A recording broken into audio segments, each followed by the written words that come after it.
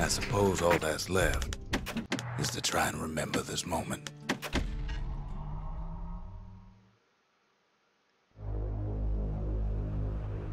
Proper story's supposed to start at the beginning. Ain't so simple with this one. Now here's a kid whose whole world got all twisted, leaving him stranded on a rock in the sky. He gets up, sets off for the Bastion, where everyone agreed to go in case of trouble. Ground forms up under his feet as if pointing the way. He don't stop to wonder why. Finds his lifelong friend just lying in the road. Well, it's a touching reunion. He sees what's left of the rippling walls. Years of work undone in an instant. In the calamity, that a survivor? No, ma'am. It's a gas fella, forced out from underground. Kid pops him good. Sometimes you just need a drink. Gotta hold her still to spin up the chamber. A school of squirts tunnels up around him.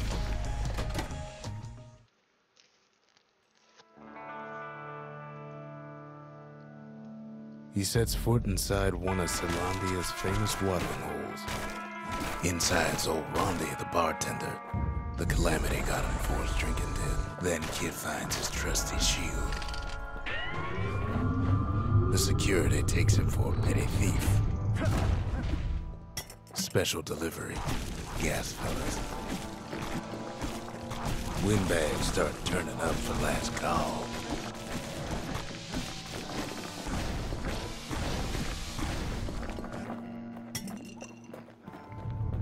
More squirts start coming out of the woodwork. A big old fella pops out in front of the kid. Then windbags are playing for keeps.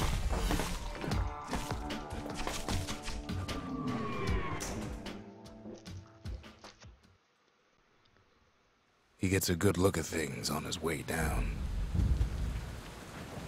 He lands on top of a breaker's bow, and it ain't broke. Good news is the emergency defenses still work.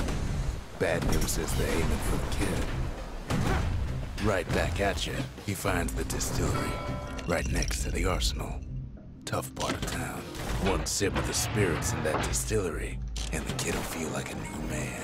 The arsenal's where the kid can pick the best tools for the job. An old ferry barge sends the kid on his way. The Bastion's real close now.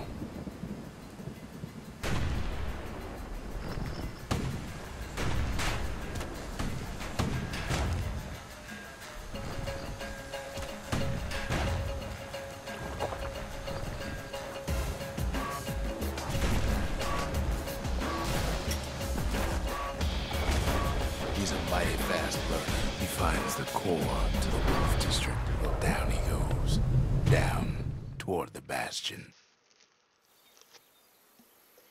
Now the kid sees something stranger still. His mind races. Did anybody else survive? Sure enough, he finds another. He finds me. There's a bit of the Bastion's power in that crest. Enough to point the way to the cores. All I tell him is to set that core of his on the monument there. Then watch. And just like that, the Bastion comes alive. Starts growing again. Growing stronger. The Bastion ain't gonna build itself. Well, not entirely.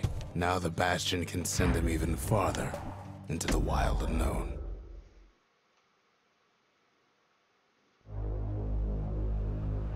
Now he lands at the intersection between bad and wrong.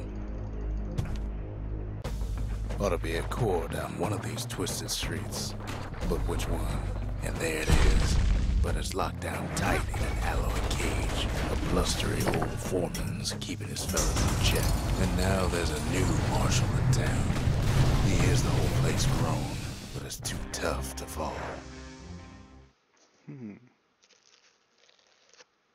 He comes back, just like I knew he would. The core hums in his pack. The monument's calling for it. The old world's finished, but the new world's just getting started. The cores, they remember. That's why this place is coming together. That's why things are gonna be alright. Kid ponders what to build. Kid don't know what's out there waiting for him.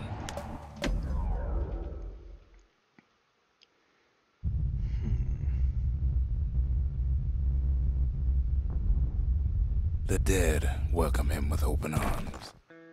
The calamity took everybody after all. Kid sees it plain, frozen faces all around. These folks never saw the calamity coming, but someone did. Someone close. It was someone like him. It's a snag or two trying to get to him. He ain't about to stop, no matter what. He's got so many questions after all. The Thunder brothers didn't make it. Nordy the bird boy didn't make it.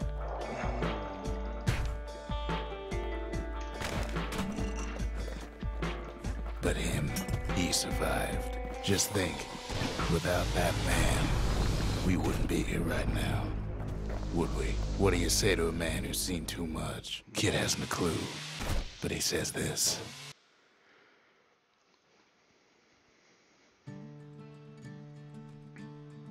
He's a proper gentleman, that man. His name is Zolf. No hiding he's an Ura. Folks like him ain't never been a common sight in Caelondia. He's relieved to see a living face or two. The kid and I introduce ourselves in kind. Both to him and to each other for the first time. Zolf's travels ain't much compared to what the kids had to go through for all this. Kid's surprised when I tell him there's only one cord left. I shouldn't have believed it either.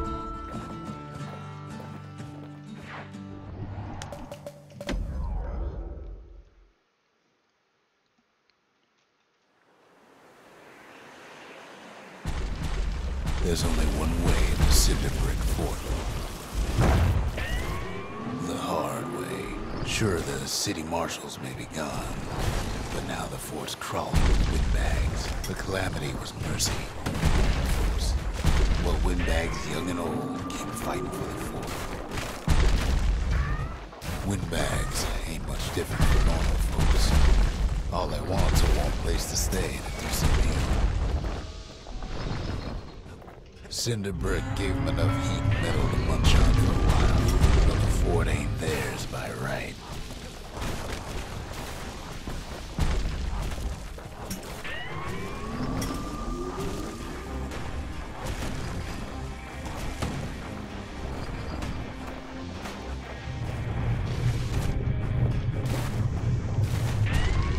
Security's plain gone haywire. The bags gummed up the works. They trapped the kid in the middle of the fort's parade grounds. And now ain't nothing left for nobody down at Cinder Brick Fort. As I felt twice. Yeah. Kid shows up just as Zolf's telling me about his own journey to the city. Seems the only thing the calamity saved for Zolf was his smoke. Zolf banged up the monument pretty bad. That's it. A few more shards like that, and we'll be back in business. But there's a way to put her back together. The shards.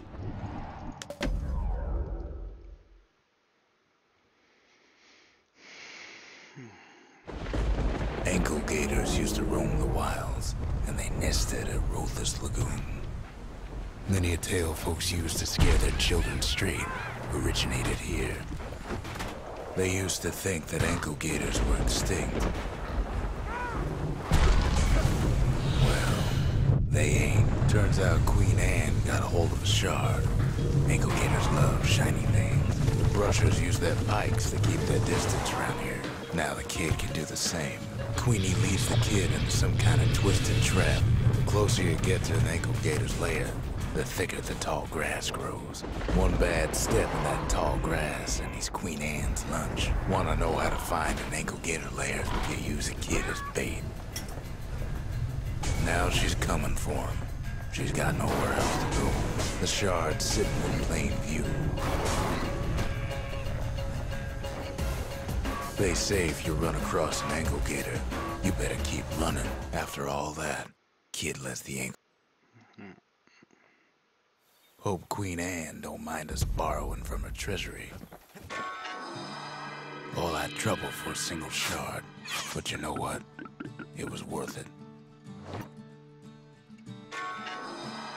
It ain't too late to unlock the potential of this place.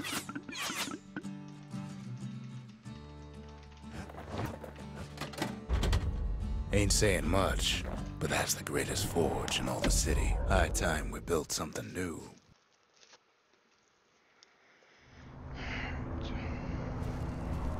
Not everything blew up in the calamity. Why, Colford Cauldron here blew up way ahead of its time. The cauldron boiled over some 300 years ago. They say it filled the skies with ash and the lakes with molten rock. As for us, we learned an awful lot from Colford Cauldron. Sure, we dusted off a good many secrets out here, but we discovered other things we're better off not knowing. All sorts of awful things crawling underfoot. Place as inhospitable as they come. After all, when we look down inside Colford Cauldron, we saw in there the heart of the world. The heart now laid bare by the calamity. As for the kid, he just has to get that shard out of there. Too bad taking that thing woke up every last stink eye from here to Charleston Bog. Pops open on him like a pimple on a school day. Biggest stink eye he's ever seen's waiting for him on the other side. But where there's one stink eye, there's always more. The cauldron's tenants all gather up to bid the kid a fond farewell. With a good spyglass, you can... Yeah, it's tough because my burst. He comes back looking like the inside of a chimney. My PB's put burst. The shard works like a charm. You can hear the monument's heartbeat again. The monument's getting better. Zolf sure did a number on it, though.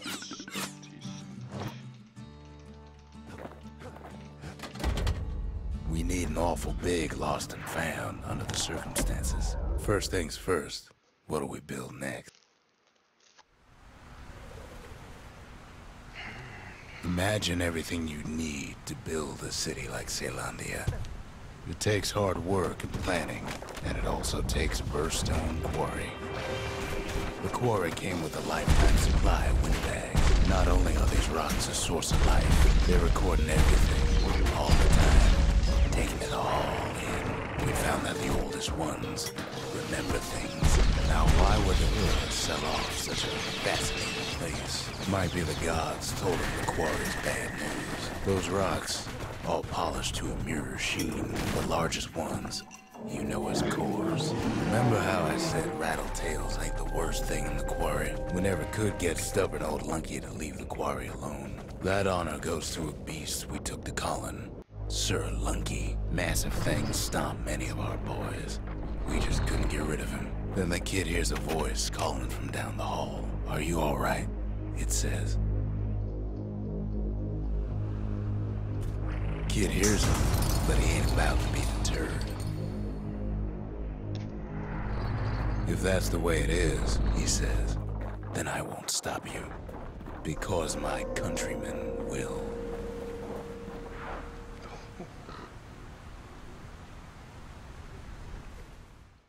Hope I got the dupe. Say what you will about Zolf, but he's a man of his word. His countrymen don't much care for pleasantries, though. The Hura think they got him. They're wrong. No way out of this. Not without a fight. Zolf showed him the way here. Please tell me I got the dupe.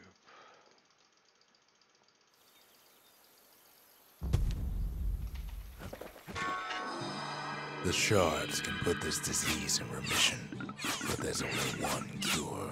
We need to finish what we started. The Bastion. It's finally finished. Now, there's something I want you to see.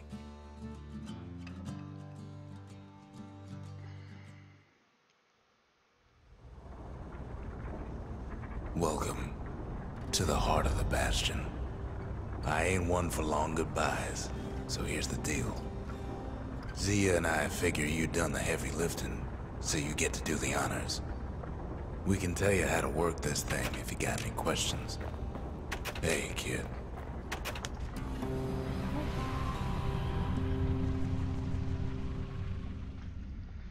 It's finished. Now, sit tight. It'll be over soon. No matter what happens next, you're done good. I suppose all that's left is to try and remember this moment. The Bastion's gonna take us back to a better time before any of this. Might be we'll forget everything you've done and each other. Though after all we've been through, I find that hard to believe. So long, kid. Maybe I'll see you in the next one. Say, Landia, we're coming home.